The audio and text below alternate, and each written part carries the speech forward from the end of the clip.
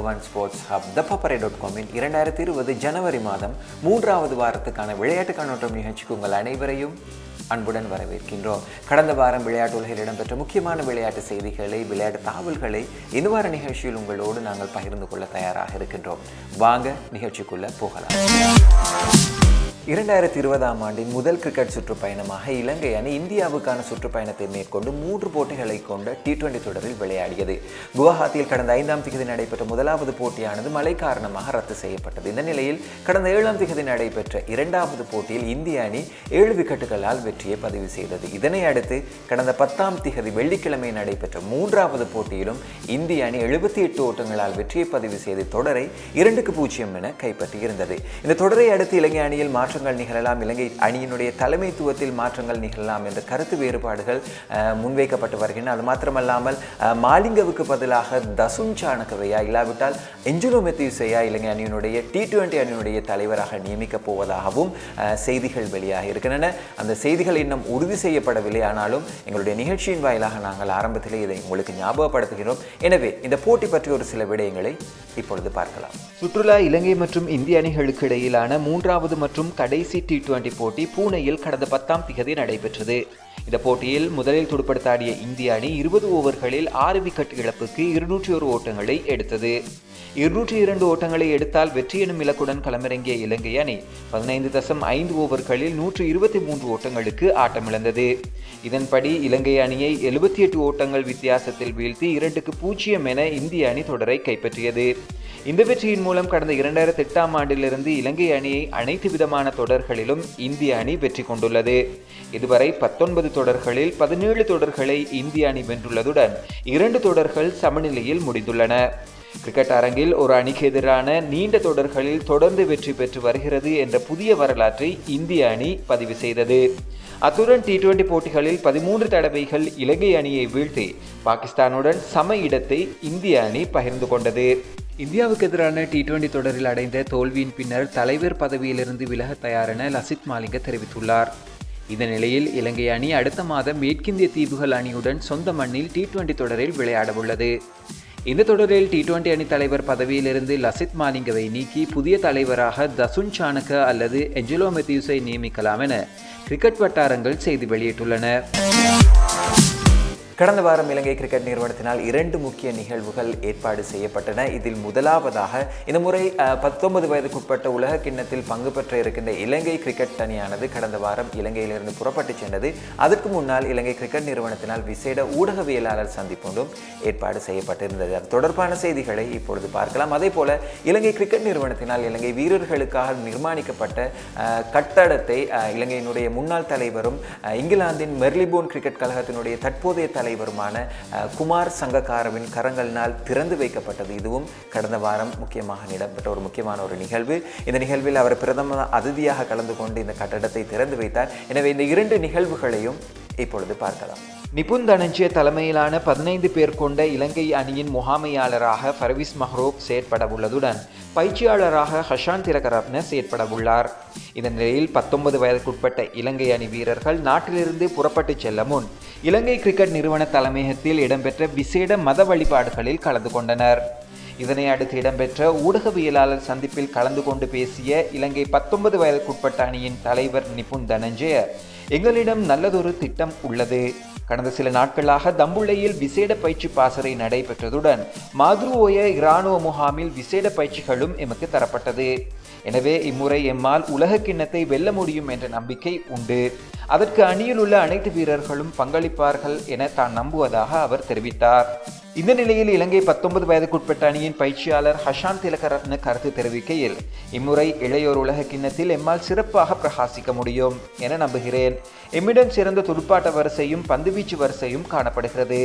அதிலும் குறிப்பாக லசித் மாலிங்கவை போன்ற பாணியில் பந்து வீசுகின்ற மதீஷ பத்ரனவை முதல் தடவையாக அணிக்குள் கொண்டு வந்துள்ளோம் என தெரிவித்தார்.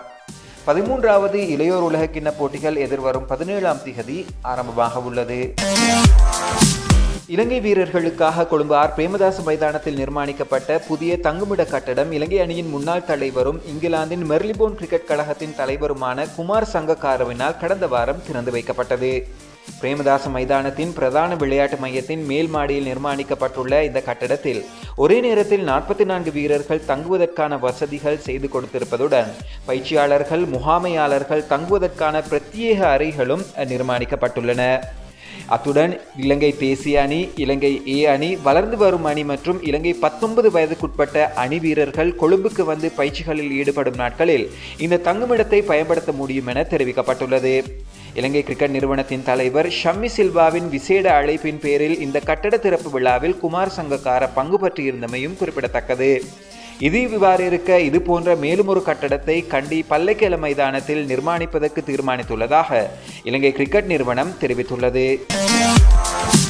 2020ஆம் ஆண்டின் மிகப்பெரிய விளையாட்டு திருவிழாவாக கருதப்படுகின்ற டோக்கியோ ஒலிம்பிக் விளையாட்டு விழா இந்த வருடம் ஜூலை மாதம் ஜப்பானில் ஆரம்பமாக இருக்கிறது. எனவே இந்த போட்டித் தொடருக்காக, இந்த விளையாட்டு விழாவுக்காக அனைத்து நாடுகளும் தயாராகி கொண்டிருக்கக்கூடிய இந்த தருணத்தில் இந்த முறை ஒலிம்பிக் விளையாட்டு விழாவுக்காக இலங்கையிலிருந்து தகுதி பெற்ற முதலாவது வீராங்கனை என்ற பெருமையை ஸ்வீடன் நாட்டில் வாழ்ந்து வருகின்ற குதிரை சவாரி வீராங்கனையான மெடில்டா கால்சன் பெற்றுக் கொண்டிருக்கின்றார். இவர் இலங்கையை பிரபலமாக கொண்டாலும் இவர் சிறு வயதிலேயே தத்தெடுக்கப்பட்டிருக்கின்றார் ஸ்வீடன் நாட்டைச் சேர்ந்த பிரஜை ஒருவரினால். எனவே அங்கு வளர்ந்து அங்கே குதிரை சவாரி விளையாட்டில் ஈடுபட்டு தற்பொழுது இலங்கை சார்பாக முதல் தடவையாக இவர் ஒலிம்பிக் போட்டிகளில் பங்கு பெற இருக்கிறார். எனவே அவருக்கான வாழ்த்துக்களை சொல்லிக் கொள்வதோடு மாத்திரமல்லாமல் கடந்த வாரம் ஒரு விசேட ஊடகவியலாளர் சந்திப்பு ஒன்றும் இடம்பெற்றிருந்தது.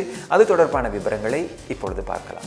இலங்கையில் பிறந்து ஸ்வீடன் நாட்டவரால் தத்தெடுக்கப்பட்ட மெடில்டா கால்சன் குதிரை சவாரியில் இவ்வருடம் நடைபெறவுள்ள டோக்கியோ ஒலிம்பிக்கில் இலங்கை சார்பாக பங்கேற்க உள்ளார். டோக்கியோ ஒலிம்பிக் விழா எதிர்வரும் ஜூலை மாதம் ஜப்பானில் ஆரம்பமாக உள்ளது.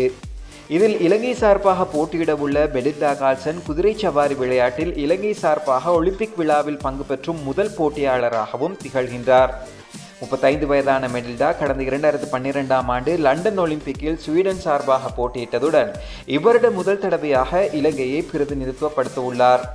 இது தொடர்பான விசேட ஊடகவியலாளர் சந்திப்பு இலங்கை ஒலிம்பிக் இல்லத்தில் கடந்த வாரம் நடைபெற்றது. இதன்போது கருத்து தெரிவித்த மெடில்டா கால்சன், உலக நிரல்படுத்தலில் முதல் 100 இடங்களுக்குள் வர வேண்டும் என்பதே எனது பிரதான இலக்காகும். அதேபோல இம்முறை ஒலிம்பிக்கில் இலங்கைக்கு பதக்கம் ஒன்றை வென்று கொடுப்பேன் எனவும் தெரிவித்தார். இந்திய கிரிக்கெட் சபையினால் ஏற்பாடு செய்யப்பட்ட 2018-2019ஆம் ஆண்டுகளுக்கான விருது வழங்கும் விழா கடந்த வாரம் மும்பையில் நடைபெற்றது. இம்முறை விருது வழங்கும் விழாவில் அதிசிறந்த வீரருக்கான விருதினை இந்திய அணியினுடைய நட்சத்திர வேகப்பந்து வீச்சாளரான ஜஸ்பிரீத் பும்ரா பெற்றுக்கொண்டார். அது மாத்திரமல்லாமல் அவருக்கு இன்னும் ஒரு விசேட விருதும் கிடைத்தது. எனவே அந்த விருது வழங்கும் விழா தொடர்பான விவரங்களை இப்பொழுது பார்க்கலாம். இந்திய கிரிக்கெட் நிறுவனத்தினால் ஏற்பாடு செய்யப்பட்ட 2018-2019ஆம் ஆண்டில் திறமைகளை வெளிப்படுத்திய வீரர்களை கௌரவிக்கும் விருது வழங்கும் விழா கடந்த ஞாயிற்றுக்கிழமை மும்பையில் நடைபெற்றது. இதில் வருடத்தின் சிறந்த வீரருக்கான பாலி உம்ரிகர் விருது இந்திய வேகப்பந்து வீச்சாளர் ஜஸ்பிரீத் பும்ரா பெற்றுக்கொள்ள, சிறந்த வீராங்கனைக்கான விருது சுழல்பந்து வீச்சாளர் பூனம் யாதவுக்கு வழங்கப்பட்டது. இதே நேரம் CK நாயுடு வாழ்நாள் சாதனையாளர் விருதை தமிழகத்தைச் சேர்ந்த முன்னாள் வீரர் ஸ்ரீகாந்த் மற்றும் முன்னாள் வீராங்கனை அஞ்சும் சோப்ரா ஆகியோர் பெற்றுக்கொண்டனர்.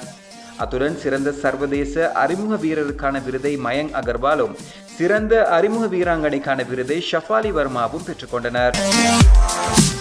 நிகழ்ச்சியில் இறுதியாக ஆப்பிரிக்காவினுடைய அதிசிறந்த கால்பந்தாட்ட வீரருக்கான விருதினை இந்த முறை சாடியோ மானே பெற்றுக்கொண்டார். குறிப்பாக முகமது சாலாவினை பின்தள்ளிதான் இந்த விருதை அவர் பெற்றுக்கொண்டமை குறிப்பிடத்தக்கது. ஆப்பிரிக்க கால்பந்தாட்ட சம்மேளனம் ஏற்பாடு செய்த வருடாந்த விருது வழங்கும் விழா கடந்த வாரம் இங்கிலாந்தில் நடைபெற்றது. எகிப்து அணியின் நட்சத்திரமான முகமது சலா விருது வழங்கும் விழாவில் ஆண்டின் அதிசிறந்த வீரருக்காக பரிந்துரைக்கப்பட்டிருந்தார். எனினும் வாக்குகளின் அடிப்படையில் முகமது சலாவை வீழ்த்தி சாடியோ மானே இந்த விருதை முதல் தடவையாக சுவீகரித்துள்ளார். 27 வயதான சாடியோ மானே கழகமட்ட போட்டிகளில் லிவர்பூல் அணியை பிரதிநிதித்துவப்படுத்தி விளையாடி வருகின்றார்.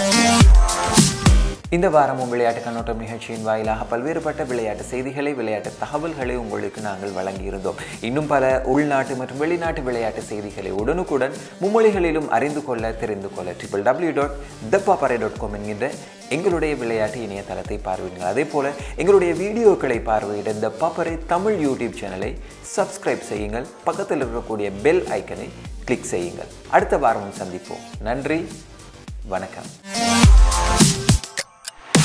மேலும் பல வீடியோக்களை பார்வையிட த பாப்பரே தமிழ் யூடியூப் சேனலை சப்ஸ்கிரைப் செய்து பெல் ஐக்கனை கிளிக் செய்யவும்.